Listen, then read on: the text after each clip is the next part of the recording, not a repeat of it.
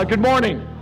Good to see you today. Welcome to New Hope Community Church. It's great to have you with us. Before we do our normal opening announcements on the big screen, I want to take a moment to do two things. First off, many of you have commented about how I clean up very nicely. I thought I should prove to you I do know how to wear a suit, okay? Just because I haven't worn one in a while.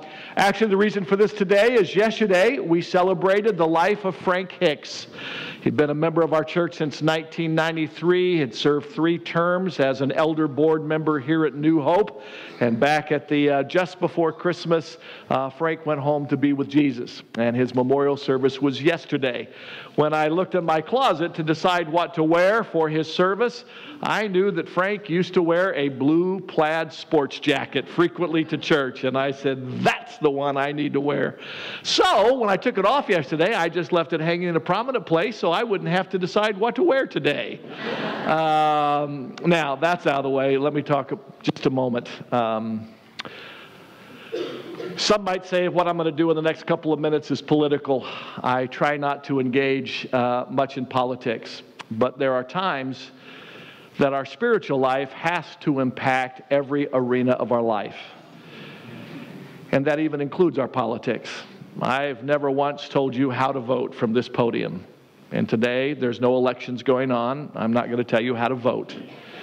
I'm not asking you to support or not support the president in any decision that he is making.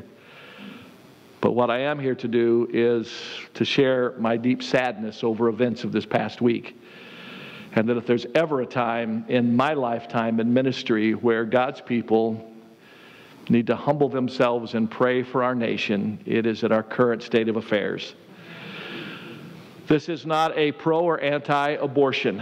I am a pro-life person. I don't make any apologies about that. And if you are here today and you've ever had to go through the process personally or in your family of an abortion, this is not an indictment against you at all. Please understand that. And I am more disturbed by the response of people than almost the decision itself. There are times in our lives that either as a government, as a family, we have to make some hard decisions. What I'm about to say is not a pro-death sentence or anti-death sentence. When you have to make that decision as a state and as a nation, will we use the death penalty as a means of criminal justice system? If you make that decision for the death sentence, there should not be a celebration or a party that follows that decision. If you think it's right and you think it's necessary and it is what becomes the law of the land, you do that with great fear and trepidation. The decision that the state of New York made this past week to affirm abortion up till the day before birth, and that it can be practiced by not only medical doctors, but midwives, and then for high fives to take place and you light up the city in celebration of this decision, I think is a travesty to our nation. What really brought this home to me was the day following that decision. I was in my doctor's office. I've known my doctor since high school. We've had a few faith-based conversations. He's never given me a strong indication where he is. He's now opened a door for me to pursue that. But after I was there this week getting malaria medication for our trip to Africa, after we finished the medical side of things, he said, "Tim, I need some help." I said, "Anything I could do, Jeff, let me know." He said, "How did our world get to be in such a mess?" He said, "This ruling has me so disturbed." He said, "I am here to tell you from a medical perspective, a doctor of 40 years now nearly, there is no justifiable health reason for any mother-to-be to have a late-term abortion the day before it could be delivered. There is no reason medically. I've done my life doing this. There's no reason to inject poison into the brain of an unborn infant so that it is born dead in just a few hours is absolutely an abomination to life. And so I simply want us to begin this morning as a church praying for the attitudes and the hearts of those, because here's where we're faced, folks. Let's face reality. If New York has done this, the state that you and I live in is not going to be very far behind, because we don't like to be behind in any of those kind of decisions, unfortunately. And so, for me, it is how, as a nation, we have become so callous. I can't imagine, as my daughter-in-law stands there holding my grandson, I can't imagine her saying the day before he was born, you know, this is not going to be good for my emotional well-being. I need to eliminate this child. And that is where we've gotten to. So we need to pray for our leaders. We need to pray for those of us as citizens. I don't know the answers to a response, but we need to pray for two things: wisdom and then courage. Because this is a critical time for us. Again, this is exactly what was predicted we would get to in the 70s when Roe versus Wade was decided upon. And this is where we have now arrived. And what's next? What if they're born and now I discover they're inconvenient? Uh-oh. What happened?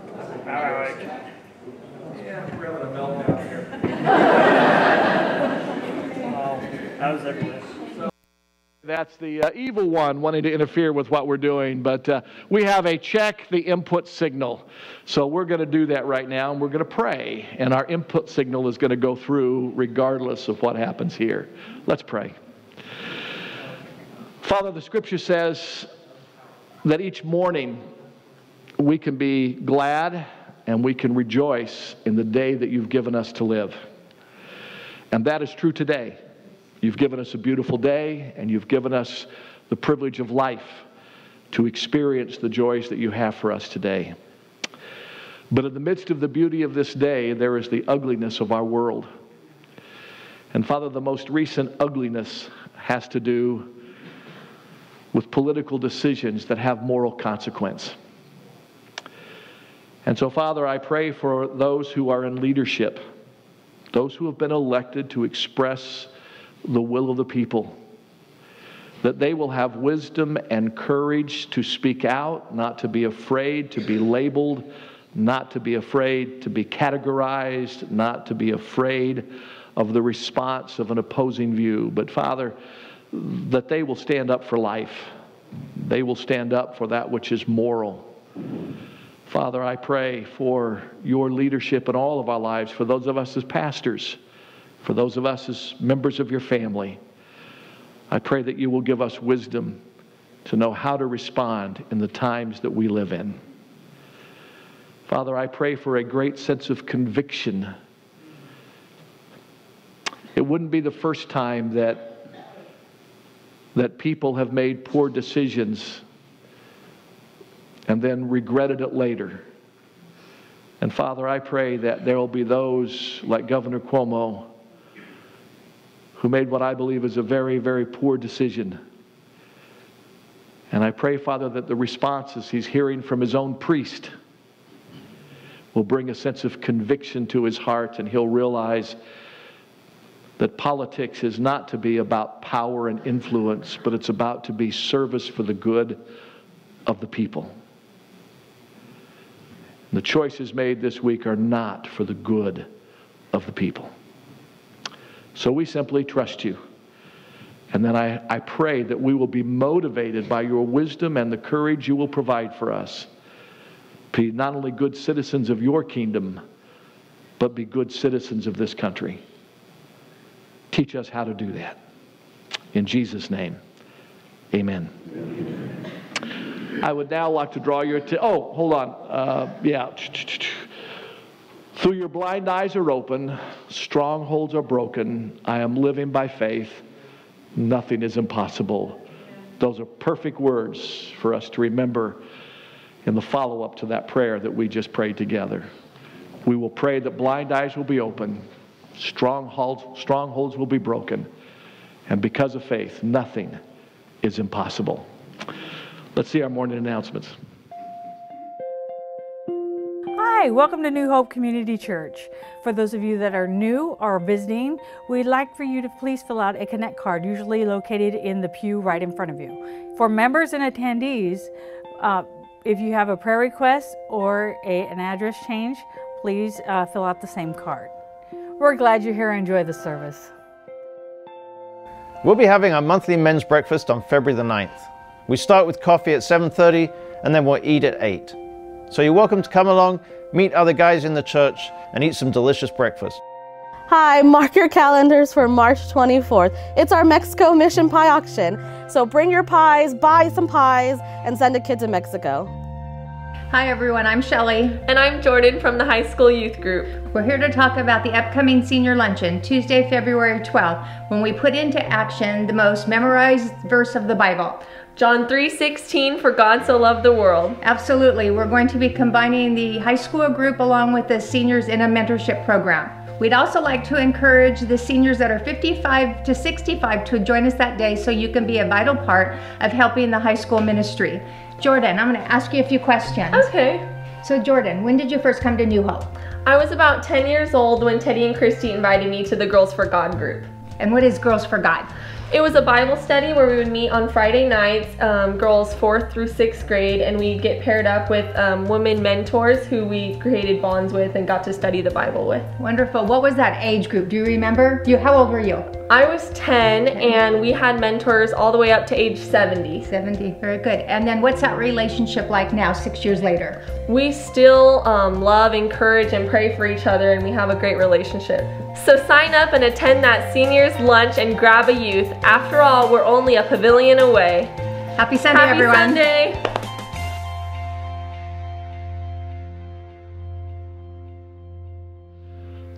Okay, so senior lunch sign-ups. You do not have to bring a thing for this senior lunch, all right? Lunch is going to be made available. It's a catered meal for $5, so all you got to bring is your $5 bill. And if you don't have one, just show up anyway, but we do want you to sign up, all right? So we make sure we have enough food for everybody that day. And as you discovered, there's going to be a youth emphasis at our senior luncheon this next month. And this is really important as our high school group gears up to go to Mexico, because we're going to be asking you to pray for them on that mission trip every single day. And you'll have a name and a face, and you can connect that to your prayers. And so we want you to participate in that. So the sign-up sheets are coming around so that you can do that.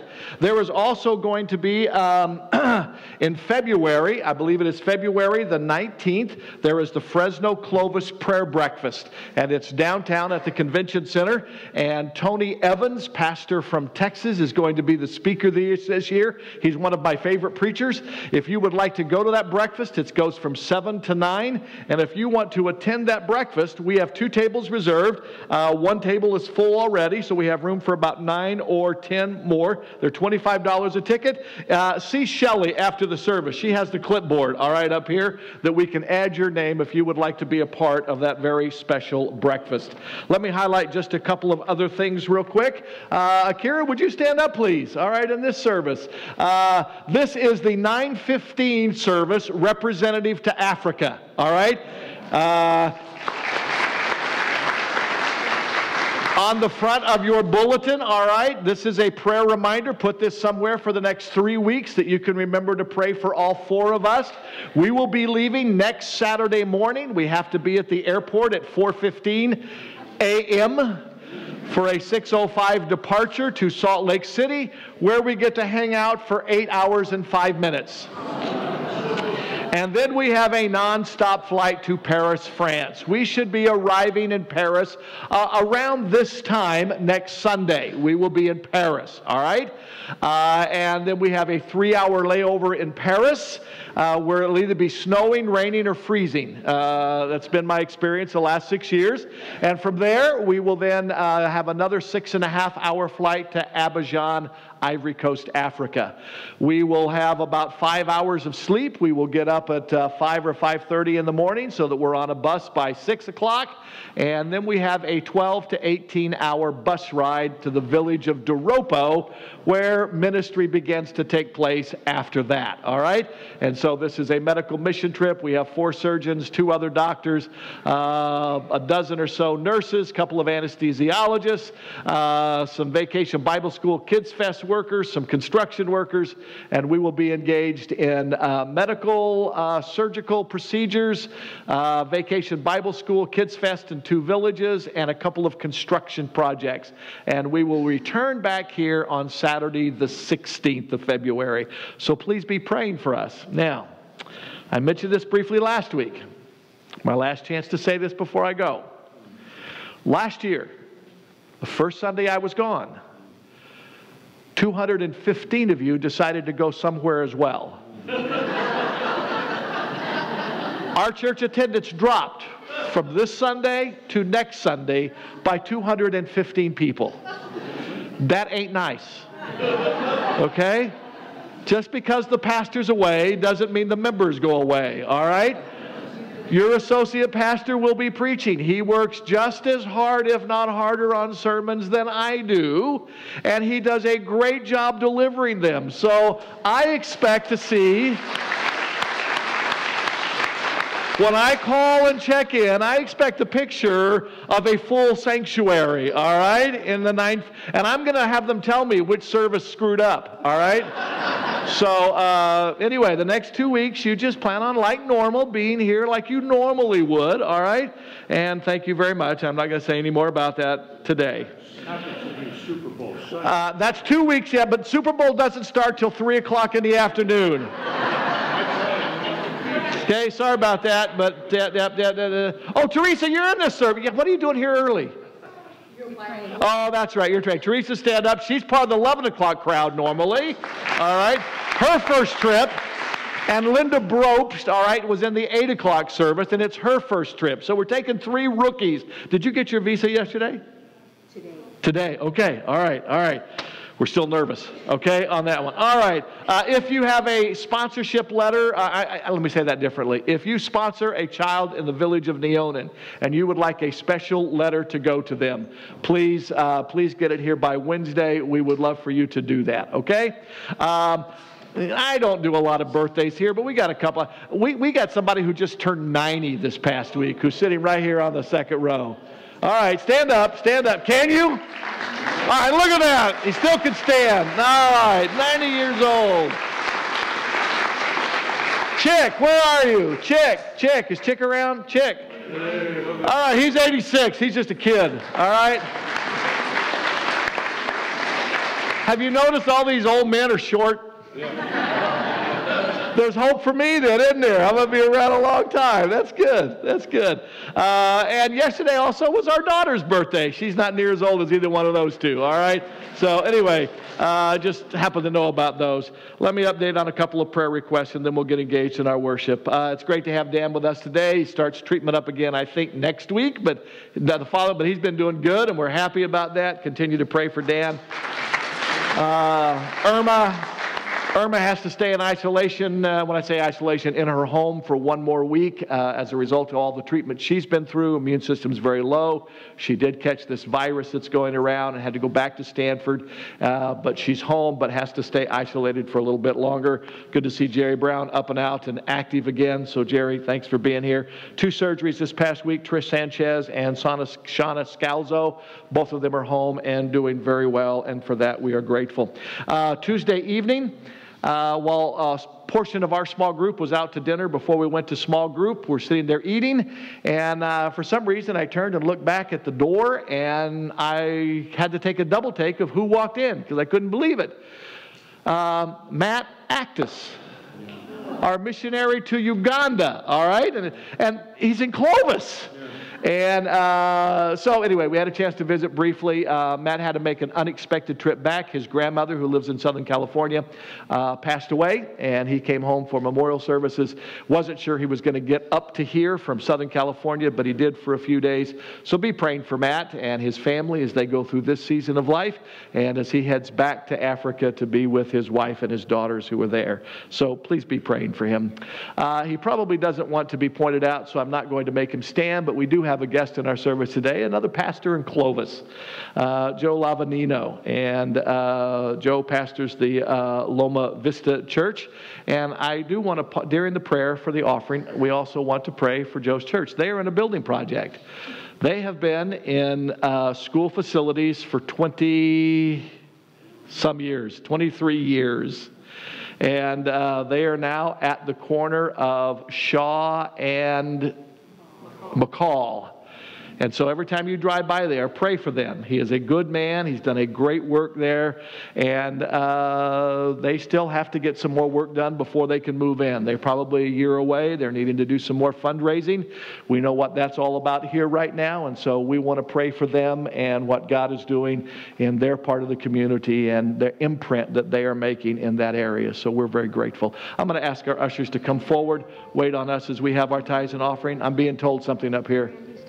Oh, thank you. Yes, it was a text I got and my memory's short. Randy, your daughter-in-law has been diagnosed with viral meningitis.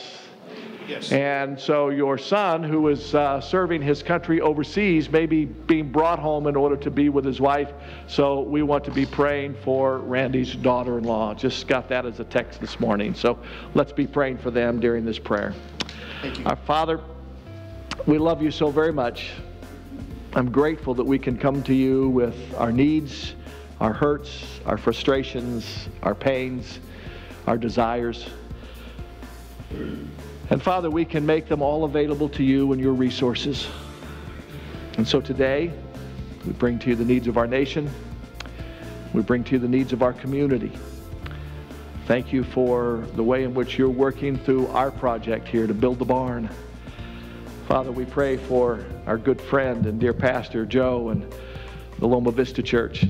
Thank you for getting them to where they are in their building project. And we pray for your resources to be released into their area so that they can complete that and begin to make even a greater impact than they already have in that part of Clovis.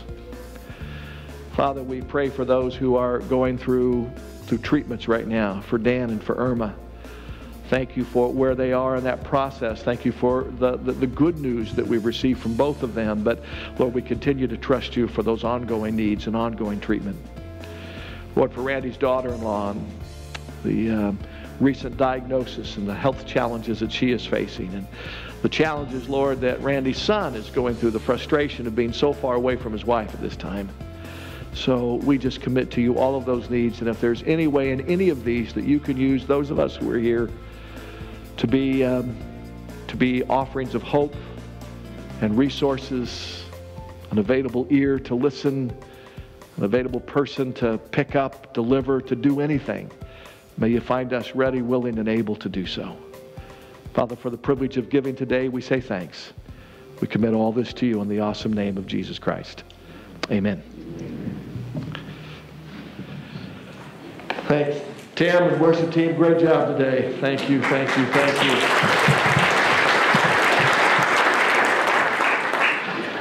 I invite you to find in your Bibles our theme chapter for the year. If you would turn to 2 Corinthians chapter 5. We'll be reading from there in just a moment. Take a couple of minutes just to catch up. If this is your first Sunday back in the new year, you're visiting with us, you've been on vacation for a while, our thrust around New Hope for 2019 is centered on the subject of sharing our faith with others. It's about evangelism.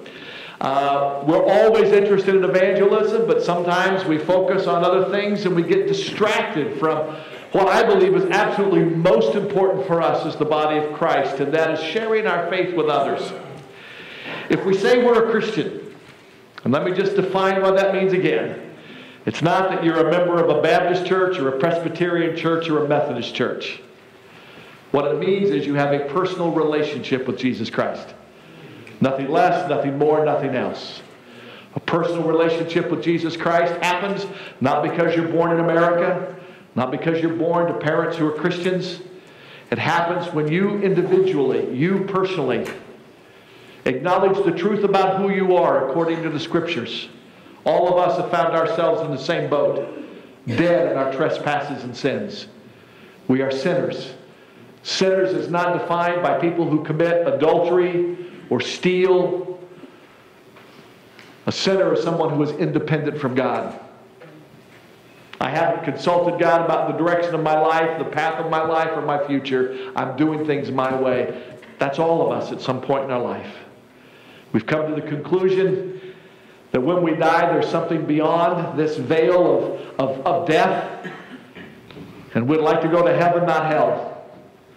And we believe that Jesus is who He said He was, did what He said He would do. He lived, died, and on the third day was raised from the dead. We celebrate Christmas because of the resurrection. We celebrate Easter because it is the day of the resurrection. And we are now going to appropriate what Jesus Christ did, can't see it, on a cross for us. I'm a sinner. Jesus is my Savior. I invite Him to come live in my life. That's what it means to be a Christian. If we believe that to be true, and that's happened in us, I am now looked at not based upon what I've done, but who I belong to, as we just sung about, to Jesus Christ. I am a saint and a child of God, not because of my good works or my significant contributions, but I'm a child of God and I'm a member of the church because I have a relationship with Jesus Christ. I have His presence in me in life for every moment that I live, from this moment until the day God calls me home through death. And then when I die, I am not dead. I go to be with Jesus in heaven. If that is true about us, and that is good news, then why in the world do we as Christians keep it to ourselves? And so we're looking at this year at everything that we do, from our activities in our high school group and our children's Sunday school classes, to our morning worship, to our small group activities. We want there to be this underlying thought in all that we say and do of how can we use this moment, this situation, these circumstances as a stepping stone of sharing our faith with others who don't know this truth and who don't have this relationship. And so the thrust, not every sermon this entire year is all going to be on evangelism, but every one this month is. And if you've missed the others, they're on the website. You can go and get caught up. But I'm going to catch you up a little bit about what we hit last week, and then we're going to jump into new territory today. But our theme chapter for this entire year is going to come out of what Paul wrote to the believers at the church in a town called Corinth. And we're going to pick up at verse 14, 2 Corinthians chapter 5. For Christ's love compels us. For Shelley's love compels me to come home every day. I love telling people I'm married to Shelley. And it comes because of love. If in a human marriage we have a love like that, how in the world can we not have a love like that in a relationship with Jesus Christ? The Bible says that He is our husband. He's the bridegroom. You and I are the bride. That's the relationship that we have with Him. If we love sharing our spouse with those around us, why in the world would we not want to share our Savior with those around us? The love of Christ compels us because we are convinced that one died for all, Jesus for us, and therefore all died to our sins in Him. And He died for all those that those who live should no longer live for themselves, but we should live for the one who died for them and was raised again. So from now on, we regard no one from a worldly point of view. I must confess, there was a moment this past Tuesday that I looked at Governor Cuomo from a worldly point of view. And I had to realize that the Jesus who died on a cross for me, died on a cross for Governor Cuomo. I can't look at him based upon the actions that he has done. I need to look at him through the eyes of a love that compels me to see him as Jesus sees him. Someone who God loves. Though we once regarded Christ this way, Paul said, I once looked at Christ from a worldly point of view, and in fact, I even killed those who wanted to follow him. but that's not true about me anymore. Therefore, if anyone is in Christ, he is a new creation. The old is gone and the new has come. All this is from God, who reconciled us to himself through Christ, and he gave to us, the church, you and me, the ministry of reconciliation. That God, reconciling the world to himself in Christ, not counting men's sins against them. Aren't you glad for that? Yes, yes. Some of you are saying, Tim, I have not done a horrible thing in my life. That could be true. You may have not done a horrific thing yet in your life, but I guarantee you, you've thought about doing some horrific things in your life. Guarantee that. And God, and God says, I'll even forgive you of those things that you thought. And he has committed to us this message of reconciliation. Verse 20, we are therefore, you and me, not just the hitmen called pastors, all of us in the church, we are Christ's ambassadors, as though God were making his appeal through us. We are walking advertisements of deity. We implore you on Christ's behalf, be reconciled to God. For God made him who knew no sin, that is Jesus, to be sin for us, so that in him you and I could become the righteousness of God. So what's going to be our perspective? What's going to shape our mindset about wanting to share our faith with others? The subject we call evangelism. You and I should remember the 5 things we looked at last week. Evangelism is aiming to persuade, not argue. But we do aim to persuade people, not that we are right, but that Jesus loves them. And so we have to have an aim to persuade. Second of all, evangelism is not a sales pitch. We're not trying to get notches in our belt, all right? We're not getting commissioned for everyone that we get to believe in Jesus Christ. This is not a sales pitch. You and I are saved into a life like Christ. It's marked by both blessing and hardship. And as we share Christ with people, they need to know that reality. Evangelism is telling people the truth. Somebody once said, what we win them with, we win them to. As we have a desire to win people to a relationship with Jesus Christ, we want to win them to the biblical Jesus. There are some people who preach a very unbiblical Jesus. There are some people who preach Jesus as Santa Claus. All you have to do is ask, and he'll give you everything you want. Trust me, you would not like it if he gave you everything you want. May I just remind you of King Hezekiah real quick? Yeah. King Hezekiah would have gone down in the history of Israel as the second greatest king who ever ruled a nation. The only one more popular than him would have been King David. Hezekiah is barely known by most folks today. And the reason is he asked God for something he wanted that God didn't want him to have. He persisted with God 3 times. And God finally said, if you want what I don't want you to have, I'm going to give it to you. You see, he was about to die. And he didn't want to die. And so God gave him more life. He gave him another 15 years. In that next 15 years, he went from a wonderful, peaceful kingdom to a kingdom that was now in trouble. He went from being loved to being hated. He fathered another son. His son's name was Manasseh. His son's name is more well known in Jewish history than Hezekiah. Manasseh is known as one of the most evil kings who ever reigned the nation of Israel. And he was born in those 15 years that he begged God to let him live. You see, you either think you're God or you believe he's God. There's nothing wrong with sharing your needs and putting your petitions before him. But if he says no, accept no. He knows what's better for you. If he says yes, enjoy it. If he says wait, be content. This is where you and I have to trust the sovereignty of God for our own lives. Sometimes we need to tell folks the truth about Jesus and that he's not a Santa Claus. He is the Lord and Master, the Savior of our lives, and he wants to conform us to his image. Jesus himself said, in this world you will have trouble.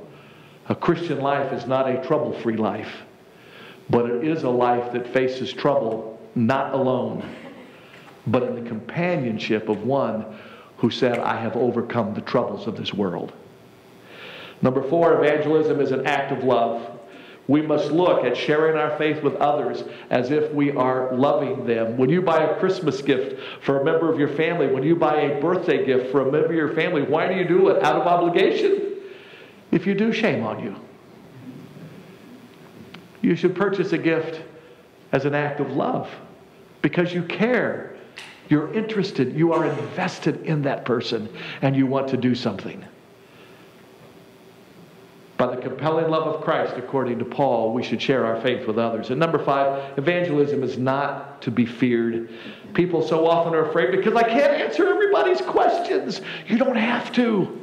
Sharing your personal faith does not mean you have to be a theologian who has every answer to every difficult question. And trust me, if you are sharing with your faith with somebody and they keep asking you questions, there's a good chance they're not interested in coming to know Jesus yet.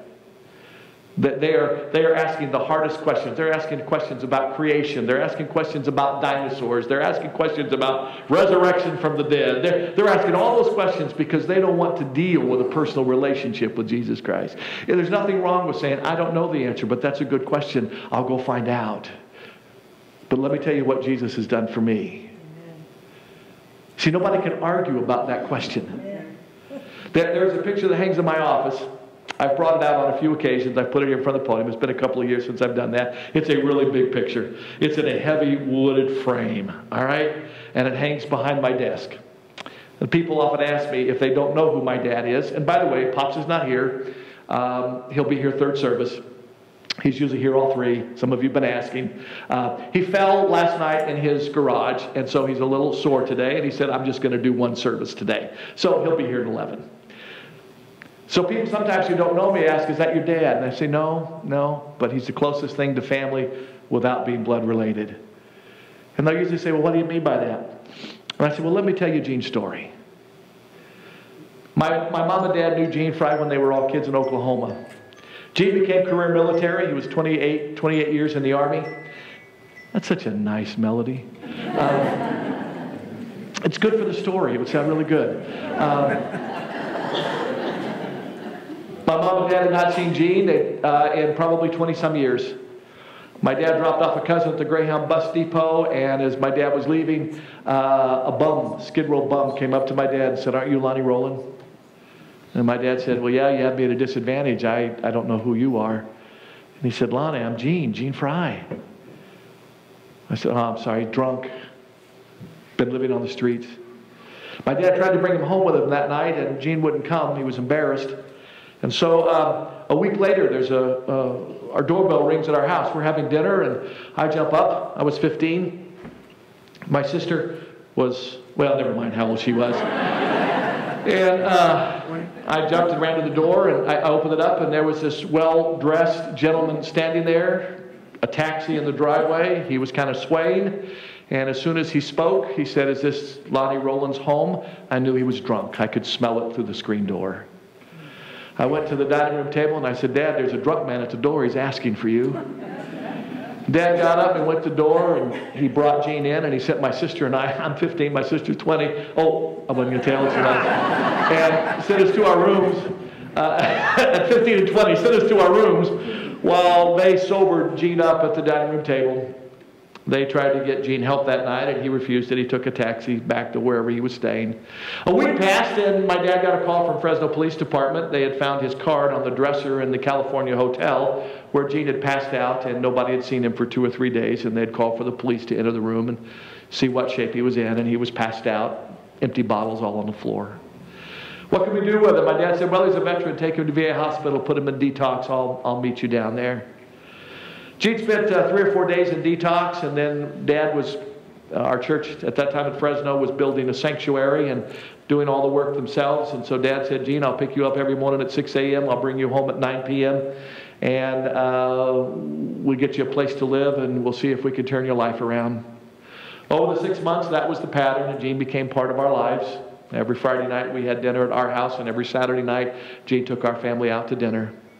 6 months into that process, Gene gave his life to Jesus Christ. And eventually Gene became an elder of this church here before he passed away in 2002. The picture in my office of Gene was taken just about a year before he died. Gene was in his 80s. In that picture, Gene looks younger than he did the first time I met him when he was just in his 50s. You see, that's what the good news of Jesus Christ does to a person. The old passes away. Everything becomes new. And who's going to argue with a story like that? Yours may not be that drastic. Yours could be more drastic. It's why I'm asking you to send me your stories.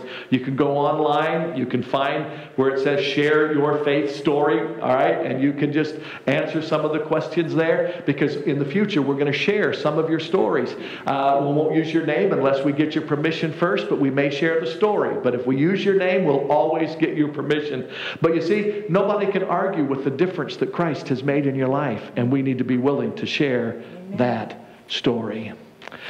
I read a story about a Christian recently who prayed, Lord, if you want me to witness to somebody today, please give me a sign and show me who it is. That very day, this gentleman found himself on an almost empty bus when this big burly man comes in and sits down right next to him. This timid believer anxiously waited for his stop to show up so he could exit the bus. However, before he could get off, this big burly guy next to him burst into tears and began to cry. This big but contrite man cried out in a loud voice, I'm a lost sinner. I need the Lord. Would somebody tell me how to get saved? He turned to this Christian gentleman and he pleaded, can you show me how to find Jesus? The believer immediately bowed his head and prayed, Lord, is this the sign? I'm afraid too many of us are like that, all right? We are so bashful about this incredibly good news that we have. We're afraid we're going to mess it up somehow, and we don't take advantage of those opportunities. I recently read an article. This is about a church, not an individual, and I thought it was an interesting contrast, and maybe you can think about it in the context of our own church. The church that is alive and well is growing. When there's no growth, there's a problem. Some churches have parking problems, and some churches don't. Some churches have kids running around making a lot of noise, and some other churches tend to be very quiet. Some churches have to set up extra chairs during the services. Some have plenty of room to lay down on a pew.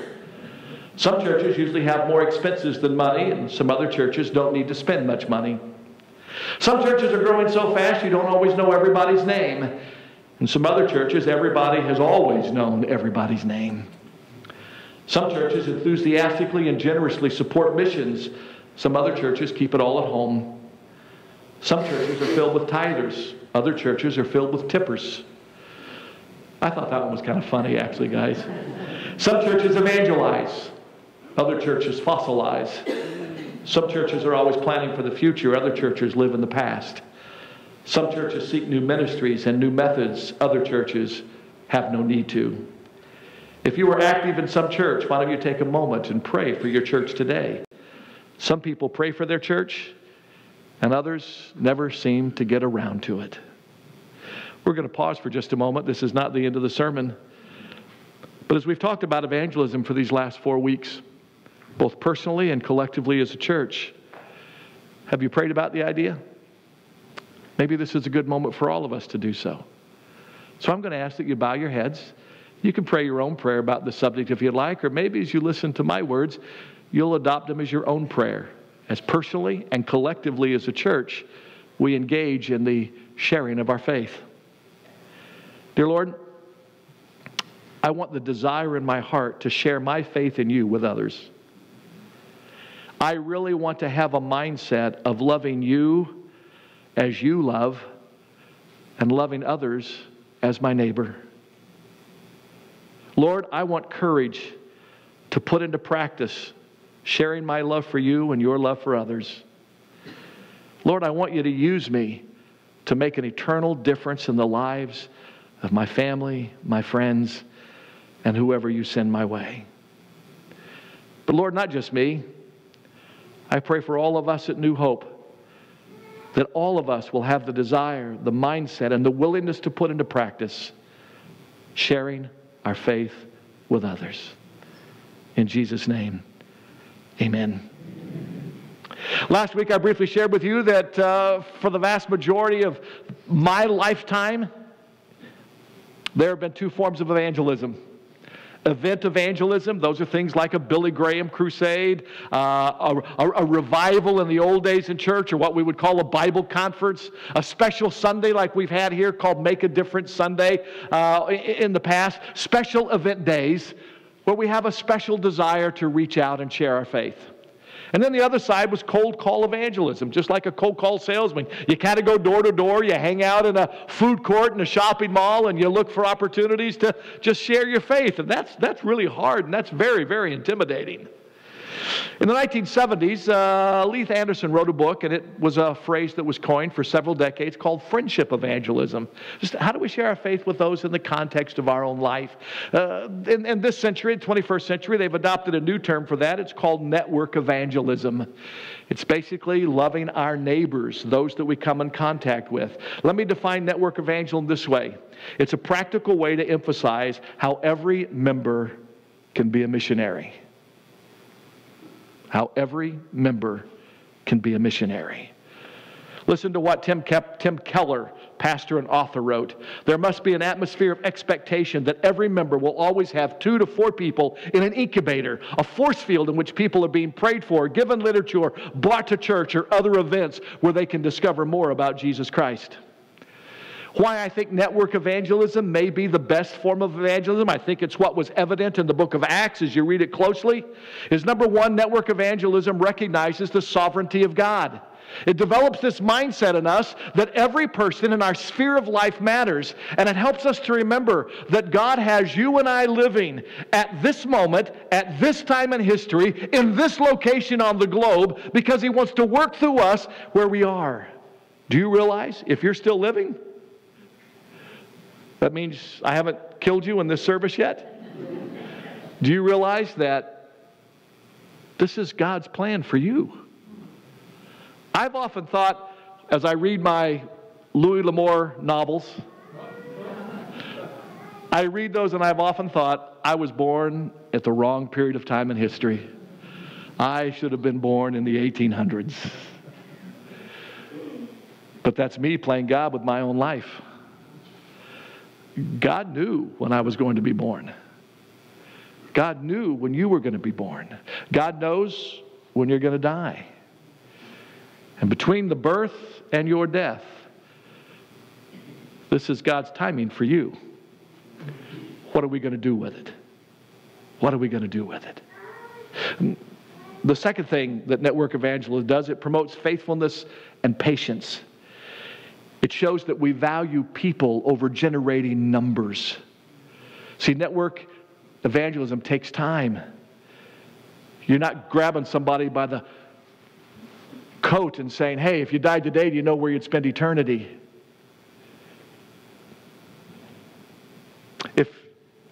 If your family's never known Christ, nobody in your family, and all of a sudden, dad and husband gets saved, becomes a Christian. What do you think is going to make the difference in his wife and his kids coming to know Jesus?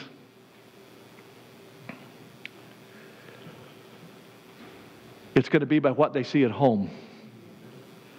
It won't happen. He's going to come home and say, hey guys, I got saved today, and I want you all to get saved. But more than likely, that won't happen. It can, but probably not. They're going to say, let's see. And just because you got saved doesn't make you perfect right away, but there's going to be a difference in the way in which you treat your kids and the way in which you treat your wife. There's going to be a difference, and they're going to know whether Daddy really means what he says when he says, yeah, I'll be home early to be with you today. Yeah, I'll be at that event. They're going to watch and see that takes time, patience, and faithfulness. We've got to grow in this relationship with Jesus. And so, but it shows that we value people over just notches in our belt. I'm not going to show that video clip. I had a video clip to show you, but I'm out of time. Let me close with this. Who's in your network?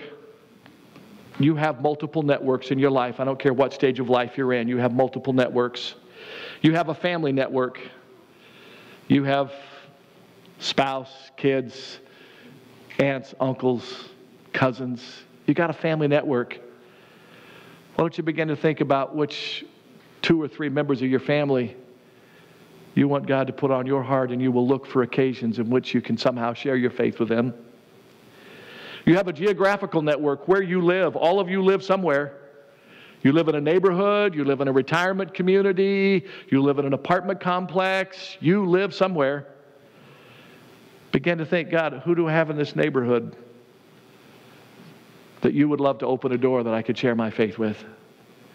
Most of you have a vocational network. If you're retired, then you have your retirement network. Either AARP or McDonald's. You have a network. You have a recreational network. People that you hang out with and do the things that you like. If you're in a bowling league, you got people in a bowling league. If you play bunco, you got people in your bunco group. If you do hot rods and cars, you got that. Well, whatever your recreational area is, people you hang out with. Then all of us have a commercial network where you shop, where you buy things, where you take your car to get fixed. You have all those areas, people you see. What if each of us New Hopians over this next year, we identified 2 to 5 people in each one of those 5 areas of our life, and we simply began to consider 5 things with those folks? Pray for them. You might be surprised what our attitude will be about people that God puts in our path when we pray for them. We might experience what C.S. Lewis wrote when he said, I have 2 lists of names in my prayers. Those for whose conversions I pray for, and those for whose conversions I give thanks for. The little trickle of transfer from list A to list B is of great comfort. So we can pray for those 2 to 5 names in each category. How about invite them to something?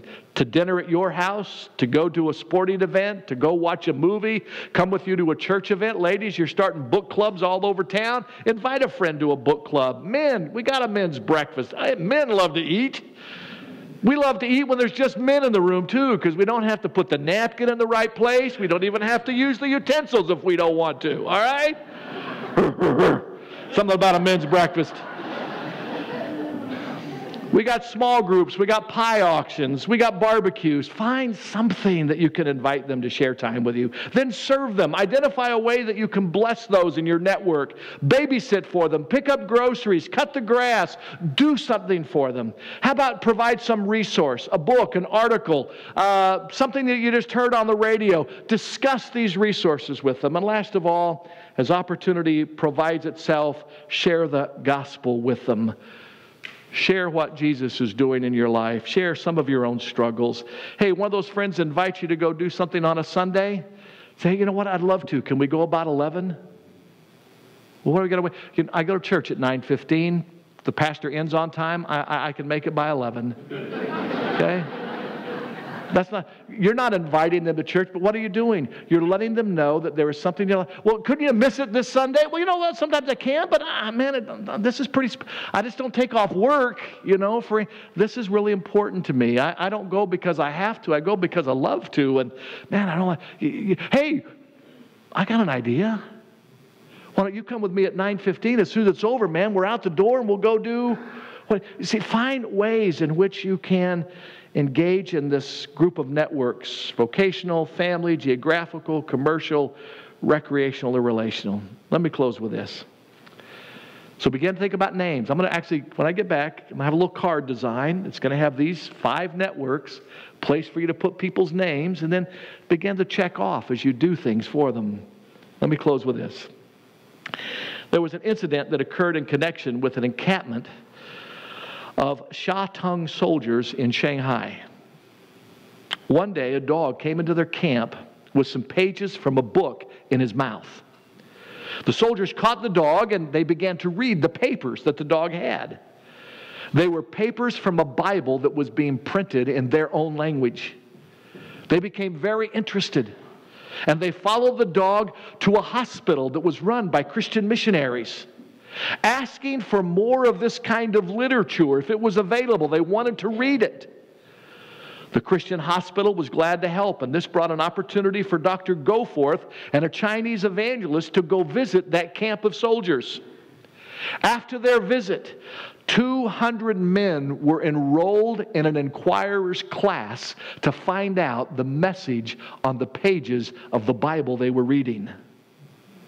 So the moral to this little story is this: if God can use a dog to deliver His word, then He can use any one of you to share your life with Christ with them. Let's pray. Our Father in heaven, the gospel is good news. It's good news that my sins are forgiven. It's good news that I have a home in heaven. It's good news that in my life at this moment, the all-sufficient, the omnipotent, the all-knowing God lives in me to do for me what I could not do for myself. That is such good news. We should not keep it to ourselves. Father, I pray that you will have the freedom to create within each of us a mindset where we want to share our faith, and then give us the courage to put into practice what we believe to be true. Father, if there's someone who came to church today, they've heard a message about why we need to share our faith, but I believe in hearing this message, they heard enough about how they can become one of your children. A simple prayer: Lord Jesus, I need you. Forgive me of my sin. Come live within my life. I don't know all there is to know about a relationship with you, but I'm ready to start. Come live within my life. I'll look forward to learning more about who you are in the days ahead. Thank you for saving me. In Jesus' name, amen. Guys, go have a great day. Mark, we'll see you next Sunday.